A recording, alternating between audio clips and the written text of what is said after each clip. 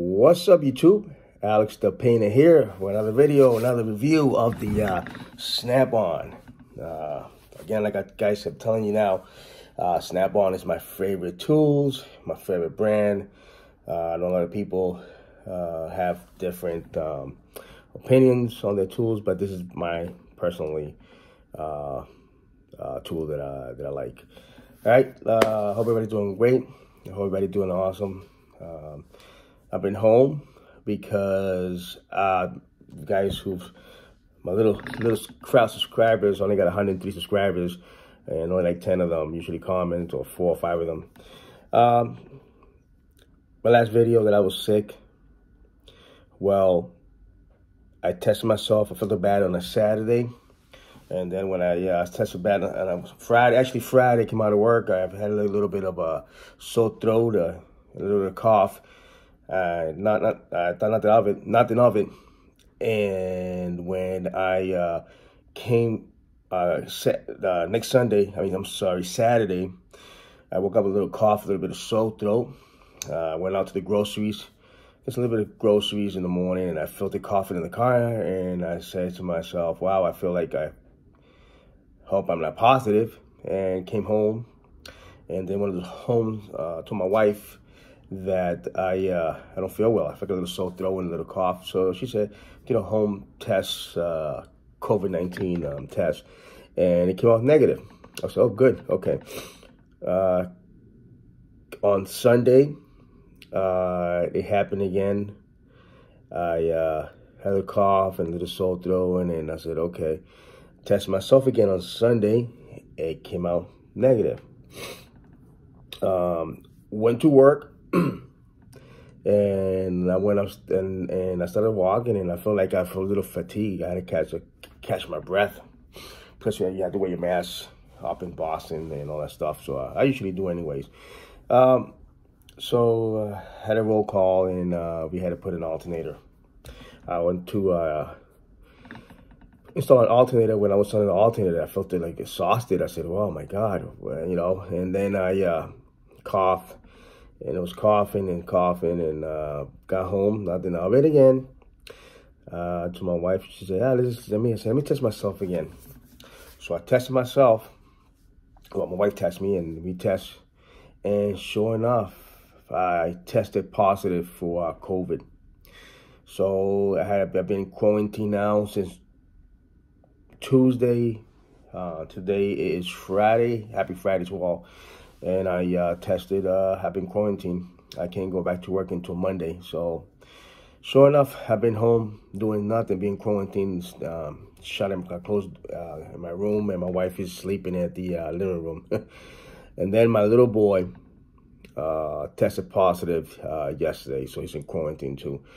I don't know what's going on, but it's getting worse and worse. I thought this stuff was going to be it's going to be, stay in the, I really thought this COVID was going to go away, but I guess not. Yeah, so I didn't have no big major symptoms. I got vaccinated, so I didn't feel anything. Just a minor cold and a little sore throat, and I feel great now. And this is the 4th day, so I don't know if I felt it Saturday. Saturday and today is Friday. It's almost 7 days. But yeah, I'm going to work back on Monday and go back to the field. So anyway, enough of that. And anyways, so now I got a good video for you guys. I got an awesome video. This video is a Snap-on scanner. Love this scanner. I use a scanner all the time and make good money with this scanner. It is, for my opinion, it's pricey. Scanner came out to $5,000. Do I recommend it for a DIY guy that doesn't know his cars? No. But if you're out there working in the field and you are, making us a living, then yes. Here we go. It's a Snap-on. It comes with a case. Snap-on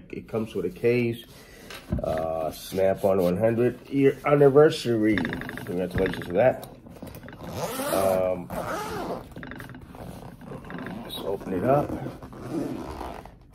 and this is how this is how it is. It's all set up and stuff like that. Actually, the scanner is a Triton DA. It's 100 years anniversary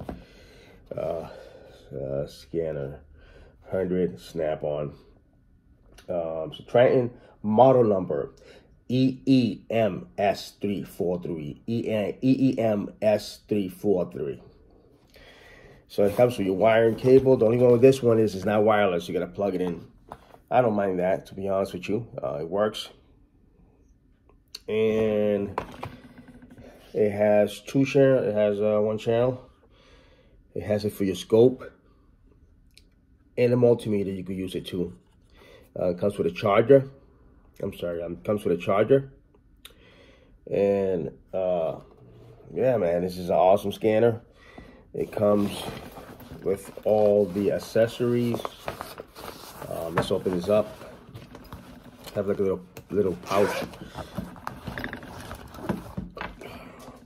Comes with all this stuff. You could use it as a multimeter. There we go. Oh, I haven't used this for. It's just a multimeter built in. It's an awesome scanner. It has all this for your scope. So use it for your scope. It has all the leads, all different colors, the charger. It has everything that you need to diagnose an electrical problem. And it comes with the charger. You can charge it up. Also, when you plug it into your charger, you plug it into the computer, to your vehicle to get a code, it's charged by itself. I love it. I use it a lot. I make great money with it. I don't know where your guys are from, state, whatever. It's different prices, but over here in Massachusetts, it came out to five grand. And you know, one of the best purchases I got. Let's see if we can turn it on. See if you guys can look. We'll turn it on, and it gives you the scanner. Let's just see, OBD2 guide component test. It gives the scanner, give you the OBD2, it give you the guide component test, and the scope meter. So if you go here, and let's say the lab scope, let's go for voltage. So what I do is when you put it in there, and you're gonna test a sensor or oxygen sensor or any sensors. So what it does is it gives you a graph. So it tells you channel 1. This is a 2-channel. This is a 2-channel scope. So channel 1 and channel 2. So the channel 1 will be the yellow, and the channel 2 will be the green one. And it tells you everything. But if you want to go, let's go back home. Let's see, scope multimeter. Yeah, we did that. Guide component test. And let's say that you are Chevrolet 2016 Caprice 3.6. So okay. Body electrical charging system. Driver's ADS engine. So let's go with the charging system. Bird Company's battery sensor. Let's see with the DC voltage. If you hear that noise, clicking noise, it's just adjusting to the multimeter. So, so this is how it tells the charging system battery, the battery current DC cells. You check the waves. So basically, when you how you call it,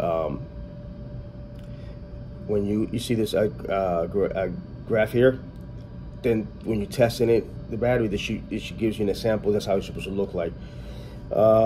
Battery current sensor, DC voltage check, wave signature while cranking. Now, I think I could see if I could also hold on. Okay, so now It's charging system battery current DC connect test lead yellow current sensor signal and black known ground. Okay, A, the current sensor supply voltage. So this is the blue. A is a current sensor, and it's a blue and violet the wiring. 2 low reference, blah blah blah blah blah. So connect the test leads. It tells you step by step. It tells you step by step how to connect, so you can diagnose the issue. You know, I honestly, it got the tools data. It has the quick lookups. This is awesome. I like it. I have this now for about 6 months now, and I work about 5 cars already with it, and so far so good. I don't have no bad reviews. The only thing is with this one, it's a little bit something slow. So they have another one. What's the name of the other one? That one cost like $10,000 or $12,000. I couldn't afford that. I mean, this is plenty for me. Like I do a lot of dealer cars, but if you guys will follow me for a while, you guys will know what type of cars that I do. I do different, do body work and repairs. So now it comes the winter, so I can't do no body work. It's too cold out there, and I don't want to deal with that. So I'm just doing repairs right now.